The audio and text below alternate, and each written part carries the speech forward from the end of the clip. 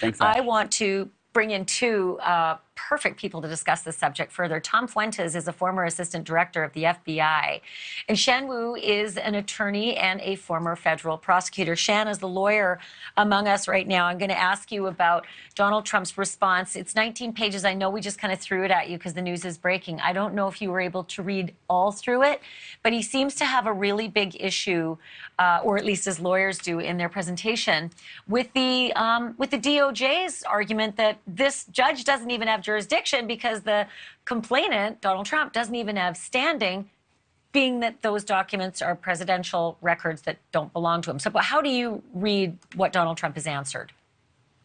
I mean, I would break it down into the Trump legal team is really trying to blur some lines here, and it's in two areas. The first area is this question in trying to respond to DOJ saying that you don't have standing, there's no need for a special master here. They're trying to lay so much onto the fact that it's Trump's personal residence and he's the president. They're conflating a lot of things here. This is not the time in the case where you would typically move to suppress based on a bad search warrant. And let's remember, the search warrant was already approved by a magistrate judge. What they're doing here is they're really kind of conflating some basic first-year concepts in law school about the Fourth Amendment. The Fourth Amendment famously was said by Justice Stewart to say that it protects people, not places. They're putting so much emphasis on this was the former president's home. It's his home. Of course he can challenge it this way. No, that protection, the constitutional protection against an unreasonable search and seizure, that's safeguarded by judges who have to find probable cause. It's not safeguarded by special masters, which are typically used actually mostly in civil cases. So that's their attempt to continue to blur this line. They're trying to really attack the search warrant without attacking it by asking for the special master. And it's very light on legal citation, legal analysis. So that's part of my initial take on it.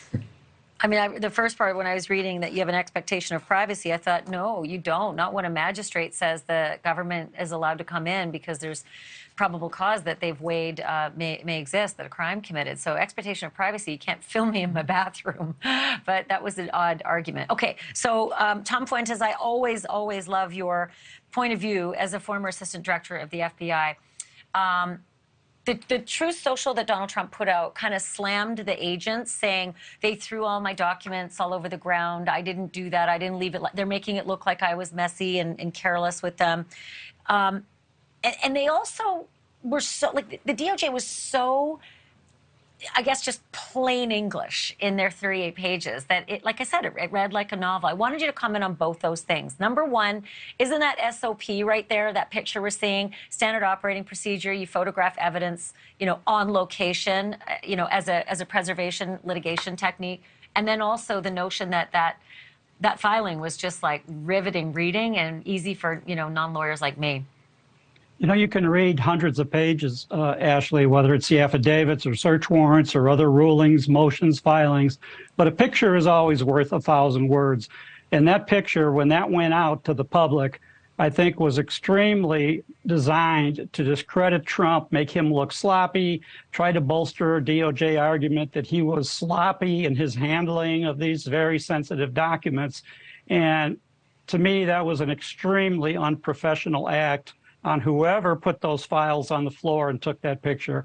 I think, in a trial, you would try to make a motion that's extremely prejudicial to make it look like Trump was just so reckless that he would throw these files on the floor helter-skelter without regard for that. When you've got other people that have been... So that's interesting.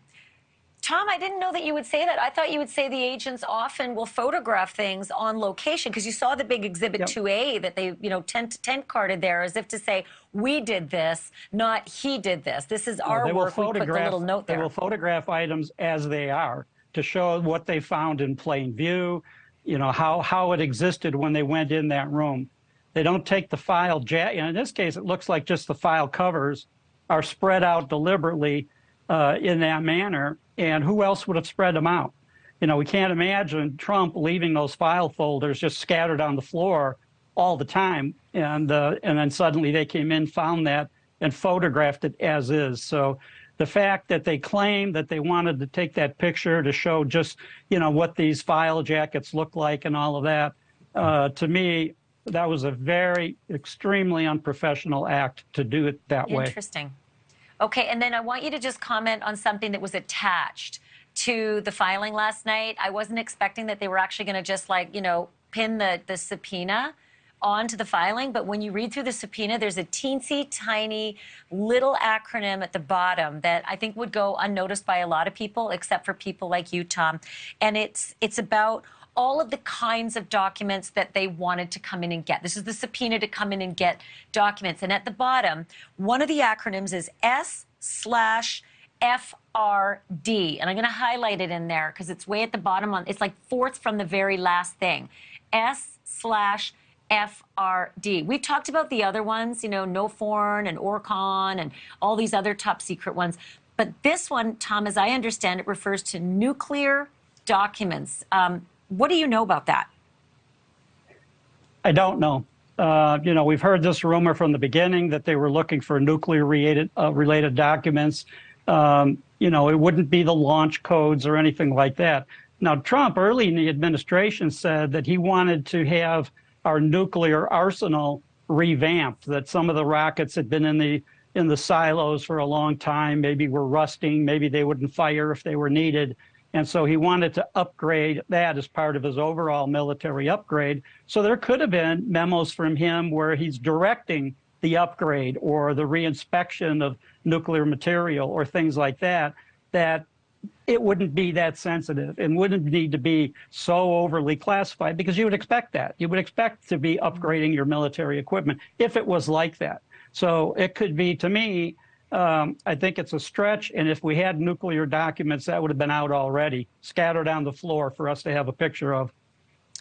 Well, as I looked into it, it's called secret, formerly restricted data. It refers to nuclear. It doesn't mean that it was formerly restricted. It means that formerly it was under the Atomic Energy Act, and then ended up moving into the Pentagon and defense, which I thought was super fascinating. I know we'll learn more about it as the case unfolds. I need both of you to stay in place if you would. There has just been so much talk about the storage room where almost all the 100 classified documents were found, but those 3 documents that were found in the desk drawer upstairs, why are they perhaps more important than the other documents? And why might those 3 documents change everything about his defense tactic? Thank you for watching. Go to newsnationnow.com to find NewsNation on your television provider. And don't forget to click the red subscribe button below to get more of NewsNation's fact-driven, unbiased coverage.